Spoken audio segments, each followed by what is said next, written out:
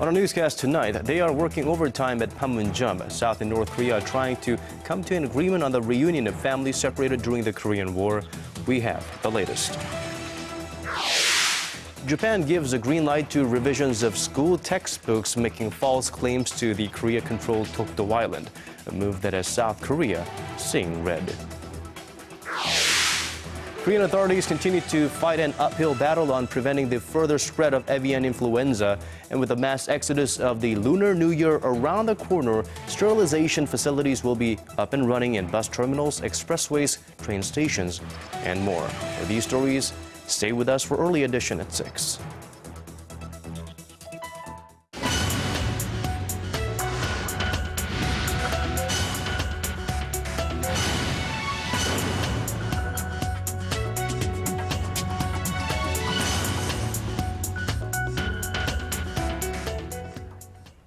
It is 4 a.m. in Washington, 10 in Auschwitz, and 6 on a Tuesday evening here in Seoul. Welcome to Early Edition at 6. I'm Moon Gonyo. And I'm Daniel Chen. Thank you for joining us. We begin with Japan's continued proud inability to accept historical facts. The Korean government called in the Japanese ambassador to Seoul on this Tuesday to lodge a formal protest over school teaching manual revisions bolstering Tokyo's claim to Korean-controlled Dokdo Island. And in a separate statement, Seoul's foreign ministry threatened unspecified reciprocal countermeasures if the revisions are not withdrawn immediately. Our Eoh Jin-joo has our top story. How much further can Korea-Japan relations sink? The Japanese government has decided to define the Korea-controlled Dokdo Island and a disputed island chain in the East China Sea as its own territory in its revised manual on government guidelines for teachers in middle and high school textbooks. Seoul's foreign ministry summoned Japanese ambassador to Korea, Koro Bessho, in response and lodged a protest. I'm here to convey our government's grave opposition to Japan's education ministry, as it today maliciously included its reckless claims in the teaching guidelines for middle schools and high schools. The Korean government condemned the new teaching guidelines and demanded the plan be withdrawn immediately. If they're not, Seoul vowed to carry out appropriate measures. The Japanese government has continued to make false claims over Dokdo, which is the first victim of Japanese imperialistic plunder. And trying to teach it to future generations clearly shows that it has not moved beyond the nostalgia of its past imperialism and its evil practice of distorting history.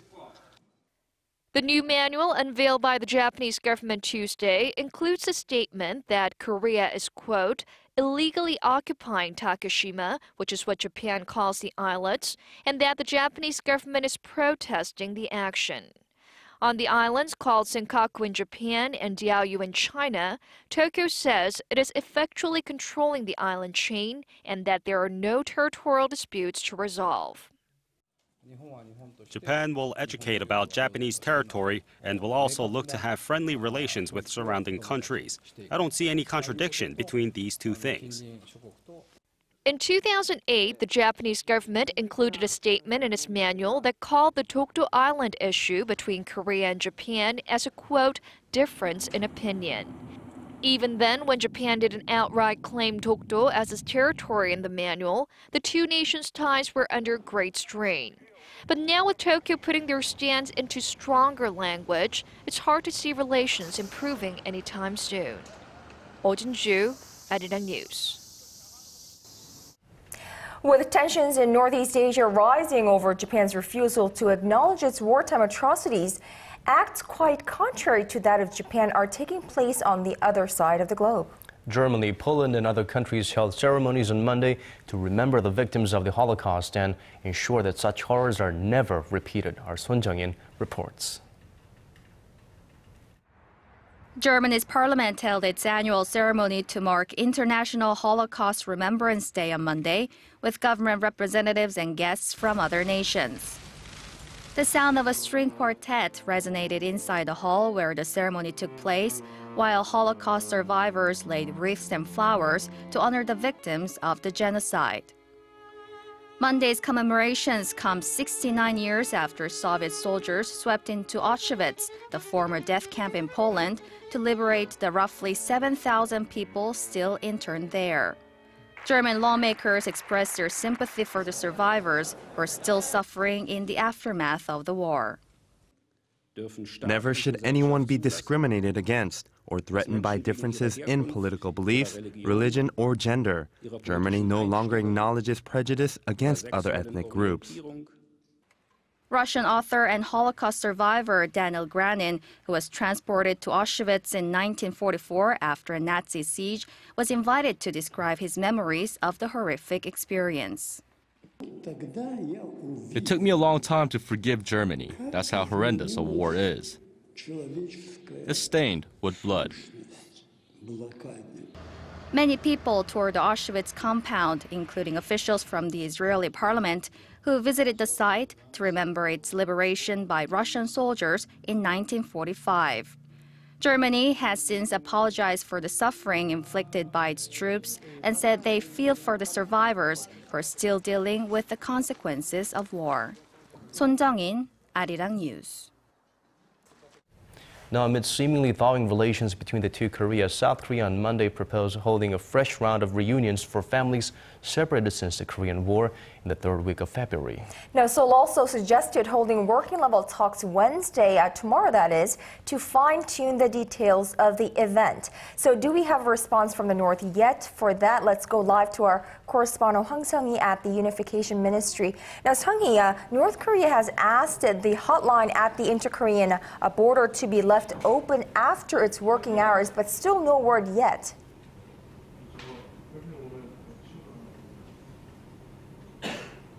That's right, Kanyang. Still no response from North Korea, although we are expecting an answer sometime later today. Now, like you said, North Korea earlier asked to leave the inter-Korean hotline open for a little bit longer than its usual closing time of 4 p.m. Now, if we do get a response from North Korea, the two Koreas will most likely meet for working-level talks tomorrow at the North Korean side of the tourist village of Panmunjom to discuss the details as proposed by Seoul yesterday. There is also the possibility of Pyongyang making a counter-proposal for the dates of the reunion. The dates that Seoul proposed are from February 17th to the 22nd, which is right before it begins its annual joint military drills with Washington. Experts say that North Korea may ask to schedule the reunions during the military exercise to pressure the South to cancel the drills or scale them back.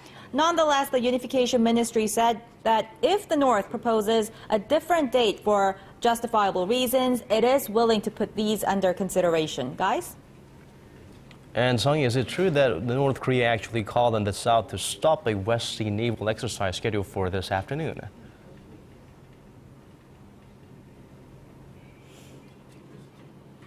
That's right, Daniel. Seoul's defense ministry said today that Pyongyang, through a military hotline on the western sea border, demanded that Seoul stop a naval exercise, threatening severe consequences if it continues with its plans. The ministry said it sent a reply shortly thereafter, saying it's a regular exercise and adding its hope that the drills will not affect the possible plans for resuming family reunions.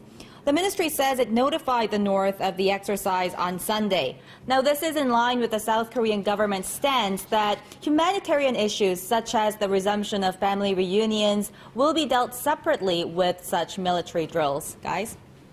All right, thank you, Seung-hee, for that. That was our Hwang Seung-hee reporting live on Seoul's proposal to hold family reunions next month from Seoul's Unification Ministry.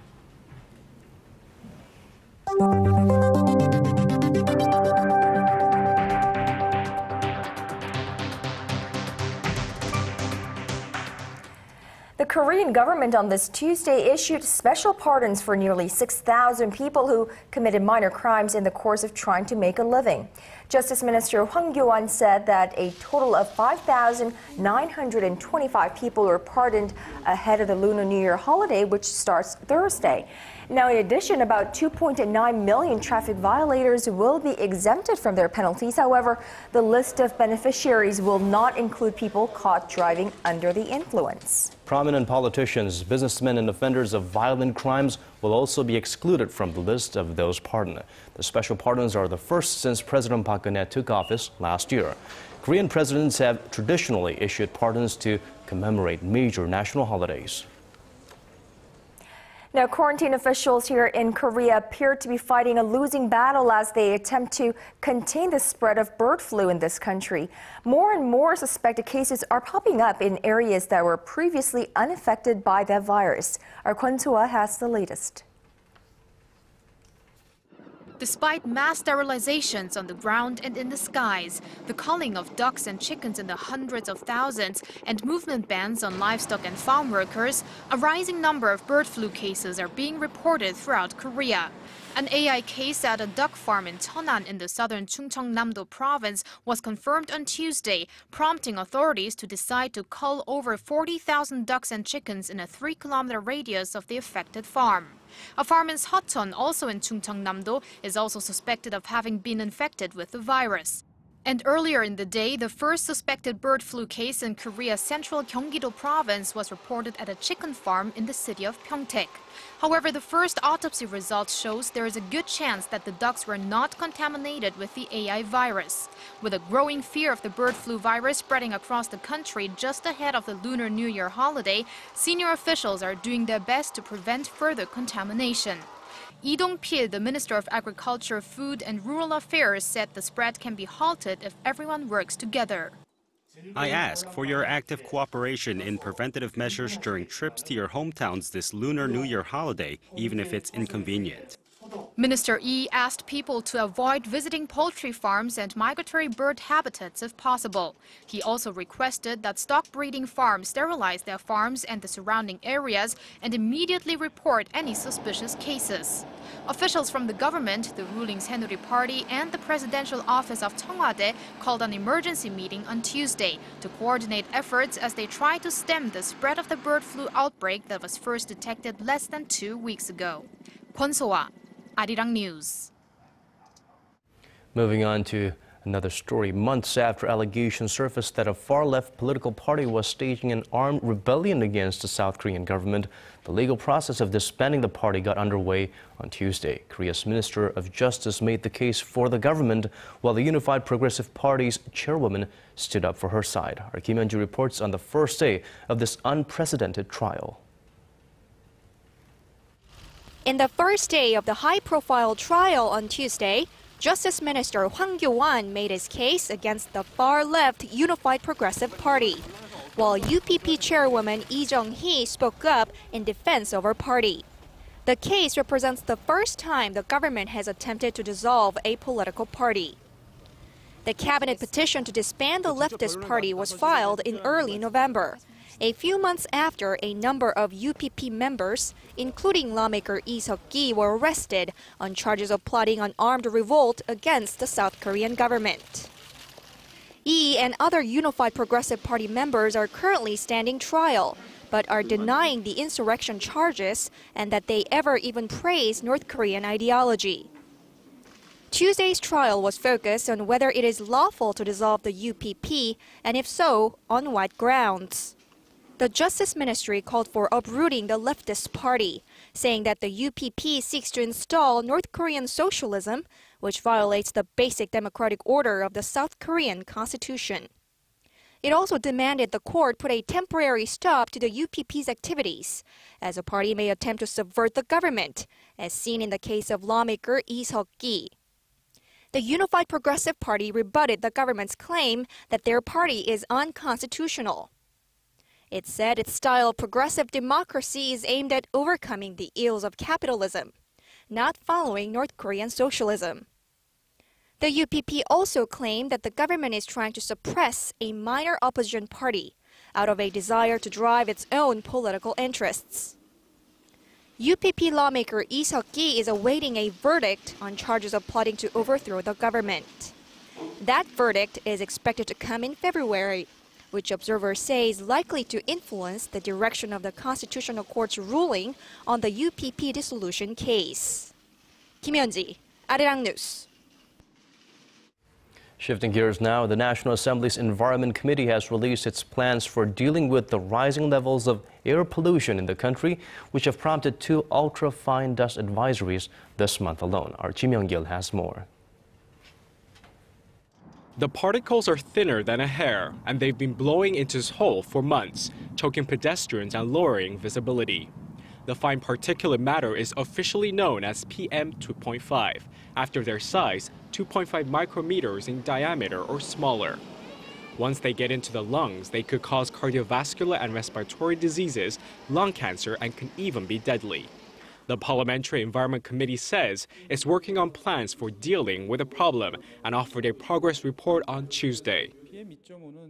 Starting in 2015, the government will regulate PM 2.5 pollutants as hazardous. These include vehicle exhaust, smoke from factories, nitrogen, and sulfur oxide gas emissions. But we also plan to regulate restaurants that use charcoal grills. Korea's environment minister believes that of the 23,000 tons of particulate matter emitted in metropolitan areas in 2010, some 22% were from restaurants that use charcoal grills. Seoul saw its highest dust level in 2012 with 25.2 micrograms per cubic meter of air, while Paris and New York have 15 and 13.9 micrograms respectively. The World Health Organization's recommended level is 25 micrograms per cubic meter per day, but some studies have shown there is no PM level at which there is no damage to health. To better manage the city's air pollution, the government plans to limit ultra-fine dust levels to 20 micrograms per cubic meter in urban areas starting 2015. The government is also aiming to increase the ratio of eco-friendly cars to 20% by 2024. It says it will also issue toxic dust forecasts twice a day starting in 2015 and will increase the number of toxic dust monitoring stations from 30 to 34.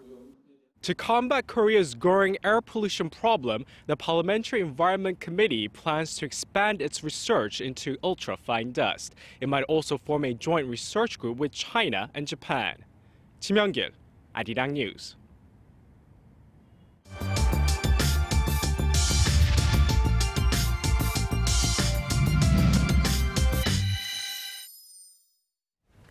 Well, Korea's overall labor market conditions have improved considerably since the global financial crisis of 2007. The pace of job creation for the nation's youth remains sluggish, and that is the topic of our In the Spotlight today. And the prospects are gloomy. To explain why and what's being done about it, we are now joined by our Hwang Ji-hye at the News Center. Ji-hye, let's start off with the nation's youth employment rate last year, which came in at the lowest level ever. Yes, Daniel, the employment rate for people between the ages of 15 and 29 stood at 39.7% last year, falling below 40% for the first time ever. This stands in contrast to the nation's overall employment rate, which actually rose 0.2 percentage points in 2013 from a year earlier. The number of young workers last year also dropped for the 21st straight year to slightly less than 3.8 million.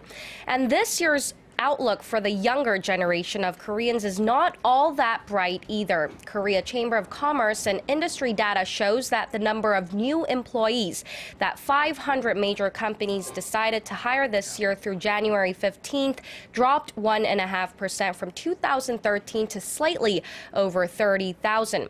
Many college graduates and students who are in their last year of college say that landing a job is a daunting task. I thought English was my biggest barrier to getting a job, so I applied for an exchange student program, although I'm not that young. I'm now preparing for other certificates and attending academies. These days, young people aim to get a professional and stable job, and to do so, they study very hard and prepare for a much longer period of time than before. Now, I think it's also important to note here that, Ji-hye, that here in this country, many, if not most, college grads actually want to work for a large company rather than startups or entrepreneurship. So how does that factor into the low employment rate?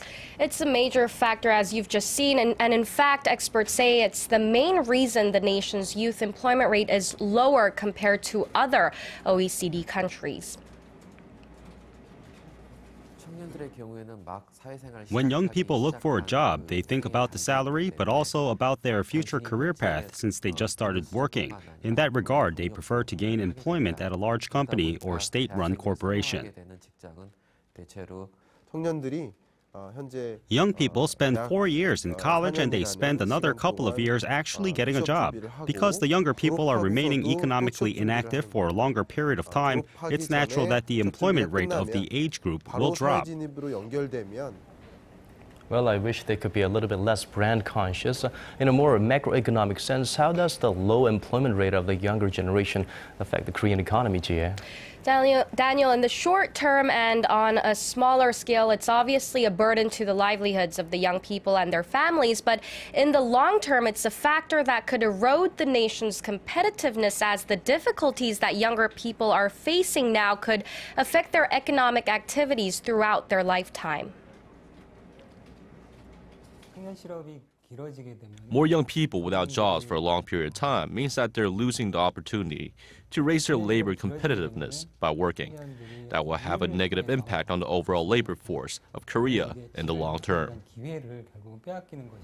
So I suppose, Jihye, the million-dollar question is what needs to be done to pump some life into the sluggish youth employment rate? Well, a recent report by the Korea Development Institute says that the government should review its current support programs so that they better cater to the youth who fail to land a job despite their job-seeking efforts. In order to boost entrepreneurship among younger people, it says the government should make related training and education more readily available to students, even to those as young as middle schoolers. The Korean government, meanwhile, has made raising the nation's youth employment rate a major part of its 3-year economic innovation plan set to be unveiled by the end of next month. Well, we'll be looking forward to that. Definitely an issue of concern, not just for the people looking for work, but the nation as a whole. Thank you, Jihye, for that report. That was our Hwang Ji-hye reporting live on the bleak job market situation for Korea's young job seekers.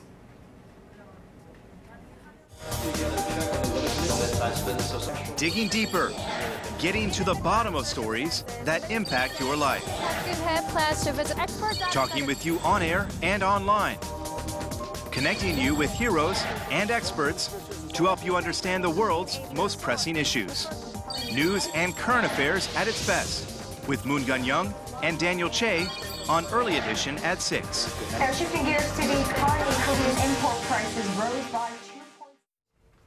More and more people in Korea are falling ill with a severe bout of the flu, and you can count me in that. And with young students heading back to school after the winter break, there are concerns that the number of cases could skyrocket in the days to come. Our Kim Ji-yeon reports.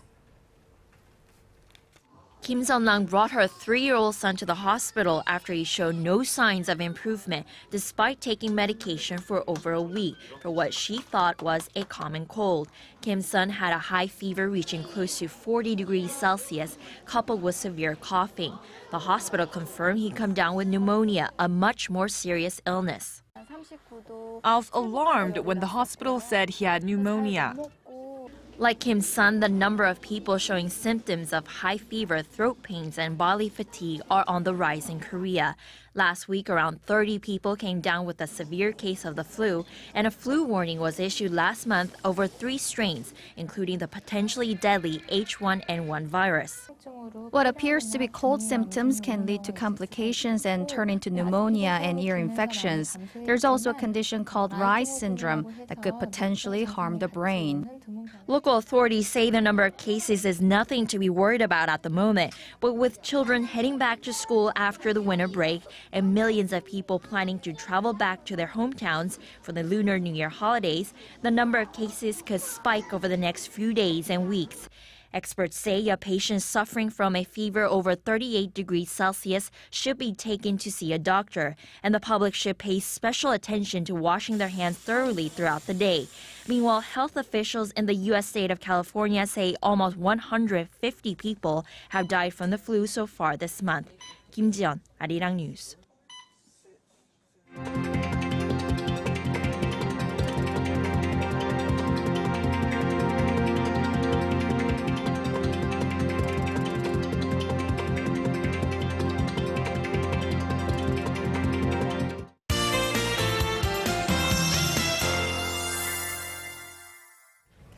Well, here in Seoul, it was another mild winter day, and here we can look forward to more of the same in the days to come. Well, let's find out for how long by going over to our Kim Bo-kyung at the Weather Center. Bo-kyung, what's the latest? Well, Daniel, temperatures rose to 3 degrees this afternoon here in Seoul and up to 15 in Busan. And it looks like these higher than the seasonal average readings will stick with us over the Lunar New Year holiday. However, keep in mind that although temperatures will remain favorable, there looks to be showers over the extended weekend, except on Lunar New Year Day, which is Friday. Other than that, a dry weather warning has been issued in Gyeongsang-Bukdo province, so if you're in that region, please watch out for forest fires. Taking a look at tomorrow's readings, Seoul reaches 7 degrees while cities down south make it to the low to mid-teens. Moving on to other regions, Daejeon and Dokdo peak at 9 degrees while Kumgang tops out at 0. Well, that's all I have for you this hour, and back to you guys. Thank you for that, Bo-kyung. And that brings us to the end of this early edition at 6. Thank you for watching. This has been Daniel Che. And I'm Moon Gon-young. Thank you as always for being here with us. Have a wonderful rest of the evening, and we'll see you right back here same time tomorrow. Good night.